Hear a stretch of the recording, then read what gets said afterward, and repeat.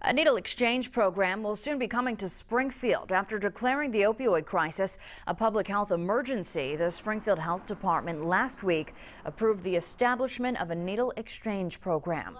Calls for needle exchange have been rejected in the past, and it's remained a controversial topic. The hope is that it would help reduce AIDS infections. It would cut down tremendously because some of my friends passed away because of the virus. And they were sharing needles, so I know they should have had this a long time ago. It's unknown where and when the needle exchange will open in Springfield.